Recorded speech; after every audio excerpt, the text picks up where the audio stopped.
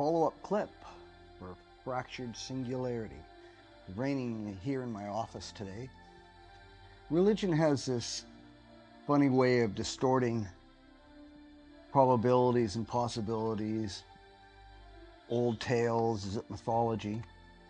Is it more than that? I think that with the story of Christ, it's been written and rewritten many times. I mean, just take the Council of Nicaea, for instance. And if you don't know what that is, look it up. I guess some of the things that people talk about is, to have faith, you have to believe that praying or believing in Jesus will get you into heaven.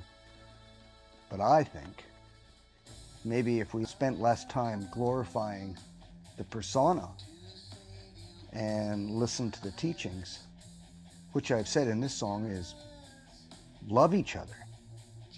Just love each other. It's not about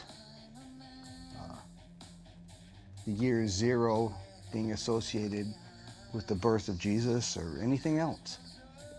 Just the message is love each other. Value existence, value each other.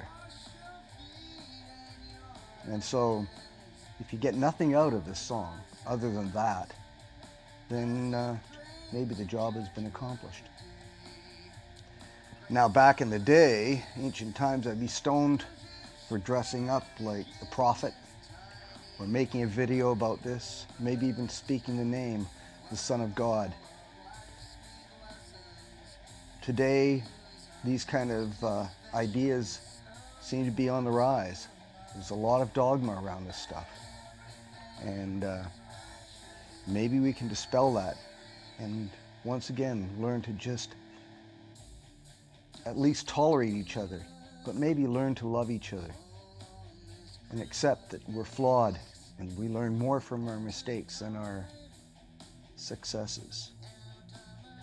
Nonetheless, stay tuned.